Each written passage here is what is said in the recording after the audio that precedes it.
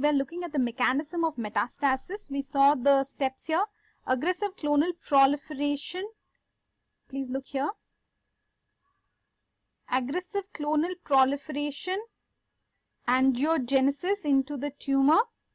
Now then tumor cells start loosening because they start losing E-cadherin.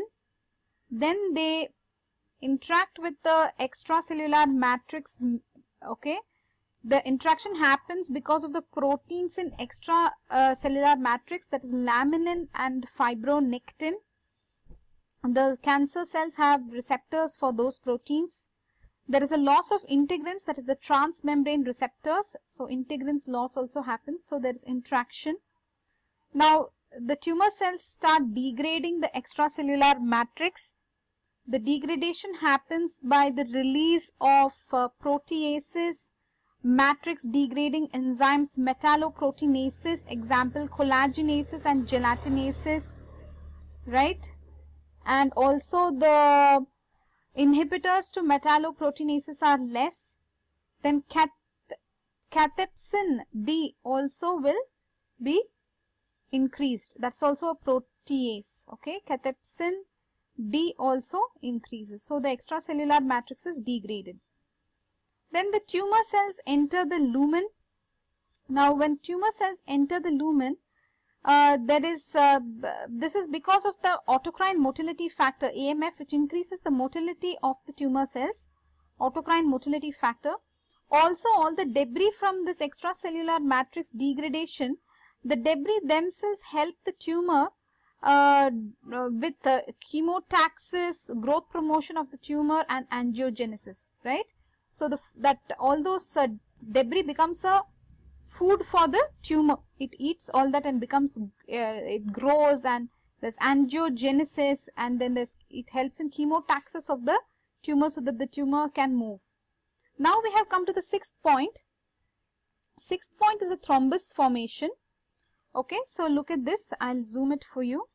Here we are actually, thrombus formation, sixth point. Now thrombus formation, what happens? Some tumor cells are actually destroyed by the immune. However, other tumor cells are covered by the constituents of blood and they form a thrombus. Now this thrombus protects the tumor from immune and it also nourishes it. Strange, right? So that is the thrombus formation. Moving on to the seventh point here, extravasation of tumor cells. First look at this diagram. This diagram is what we are trying to cover in this video, or in this step actually. Extravasation, see, it is leaving the blood lumen and going to a distal place. It is a discontinuous, to the primary tumor. That is why it is called as metastatic tumor. Okay. Now extravasation of the tumor cells happen. Now why does and how does the extravasation happen? Let us look at that. So the tumor cells, this is more like the same thing we are writing. Tumor extravasates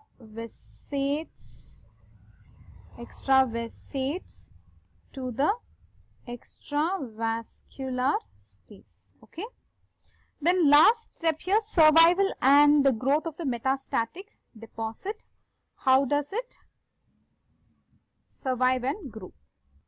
The extravasated malignant cells on the lodgement in the right environment, they grow further. So if they have reached the right environment, they grow further with the influence of growth factors, okay, produced by the host tissues.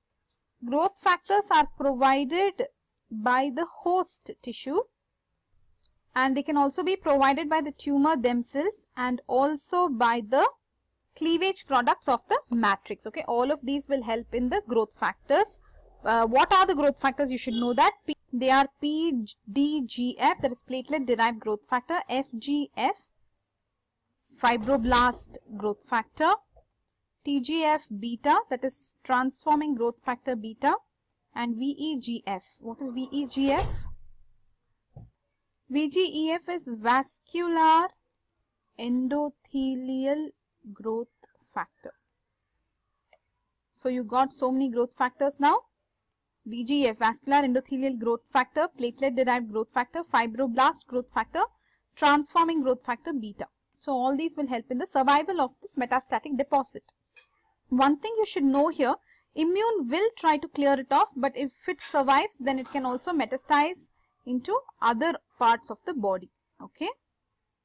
So you should note here, immune will try to eliminate the deposit. However, if it cannot, it will survive, and it can also metastasize into other parts of body. Okay. Let us revise what we have studied in this video. Let me zoom out. See, we saw that first step is aggressive clone with angiogenesis. Second is loosening of tumor cells because of loss of E-cadherin. Loss of E-cadherin will lead to the loosening of tumor cells. Then interaction with the extracellular matrix happens because of the two proteins which are in extracellular matrix called as laminin and fibronectin. The laminin and fibronectin are, the tumor cells have receptors to these proteins. A lot of receptors they have it to these proteins, laminin and fibronectin. Then there's also a loss of integrins. Fine. Now the extracellular matrix gets degraded because of lot of proteases, matrix degrading enzymes, metalloproteinases like collagenases and gelatinases. Then what happens? There are inhibitors of metalloproteinases are less, so metalloproteinases increase. Also cathepsin D is also released, that is also a protease. So all of them will degrade this extracellular matrix. Now what will happen? There is entry of these tumor cells into the lumen. This happens because of autocrine motility factor AMF. Also the cleavage from the matrix, the cleavage products will nourish the tumor, make it grow better, give it new blood vessels, angiogenesis happens into the tumor, and then also helps the tumor achieve chemotaxis. Now there is a thrombus formation. The thrombus is formed, and some of the cells of the tumor may be degraded by the immune. However,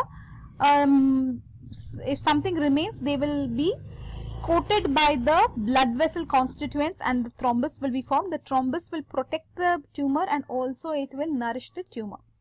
Coming to the last two steps here, extravasation of the tumor cells. The extravasation of the tumor cells happens because the basement membrane gets degraded again. Then coming to the 8th step, survival of this metastatic deposit. Survival and growth of this metastatic deposit happens because of growth factors which are provided by the host tissue. Host tissue provides the growth factors. The tumor itself provides the growth factors, yes, and even the products of the degradation of the extracellular matrix which has come along with the tumor, they will keep nourishing the tumor. So what are the growth factors you should know? These are the ones: PDGF, that is platelet derived growth factor, fibroblast growth factor, transforming growth factor beta, and vascular endothelial growth factor VEGF. Okay. Now at the end we can say that some of the immune of the body will try to remove this metastatic deposit. However, if the immune fails, this metastatic tumor can grow into yet another metastatic growth in another location. Okay. That's all in the metastasis mechanism. See you in the next video. Bye.